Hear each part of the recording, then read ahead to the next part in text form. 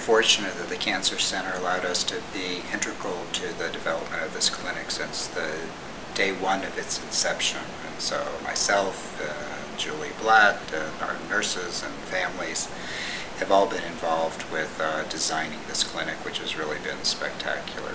You'd really have to see where we came from to really appreciate the true beauty of this space. The dramatic change is very hard to describe to people. This new clinic is over 3 times the size of our old clinic. It has ample waiting space for children to come with their parents, their siblings, their aunts and uncles, and everyone to be comfortable.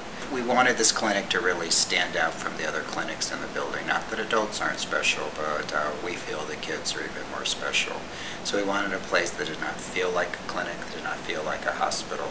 So it's bright and cheery and uplifting, and so people are supposed to have fun here like our children do. There are things in the clinic to help entertain our littlest of children, because children could be born with cancer, and our long-term follow-up will be seeing people in their 40s and hopefully soon in their 50s. So we've tried to design a clinic that is good for parents, for siblings, for really young folks and really old folks, and I think this clinic has accomplished it. I think it's the only time in my life I can truly say, looking back on the design I think we've been working 5 years on, that there's not a thing I would change at this point. We've been very fortunate to be able to design many special rooms for the clinic, and I think this is probably one of the more special.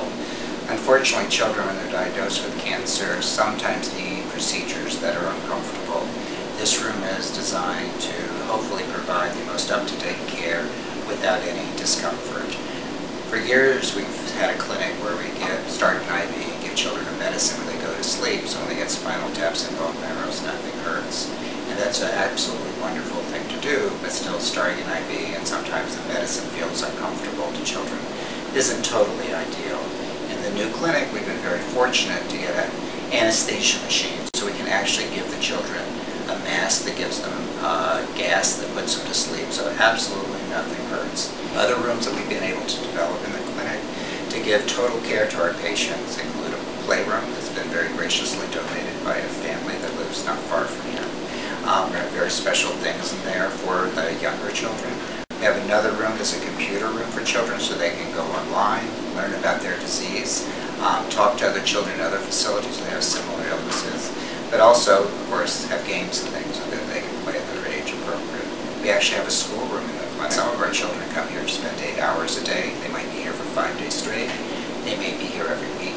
We try to make sure that our children graduate on time with their friends in their class, and so that's very special to our families. Other little things we've been able to put in the clinic is a room so it's quiet. It's in the back side of the clinic so that people can be talked to in privacy with dignity and not being around other folks if they don't want to be. We have a social work office, we have a recreational therapy office. We have really room to provide all the services we need to in this clinic to provide the most up-to-date and total person care. The area we're standing in right now is probably the heart of the clinic, right after the playroom, that is. This is where all the children get their chemotherapy. They might be sitting in these chairs for 10 minutes, 2 hours, 5 hours, 8 hours. Each bay has a recliner for the child and has 2 chairs for parents and has a place for mom to put her purse and hide things. What's really cool about this space is each individual station has its own gaming station. So it'll have a TV, it'll have, I don't know what these games are called these days, but a PlayStation 3 actually, I think.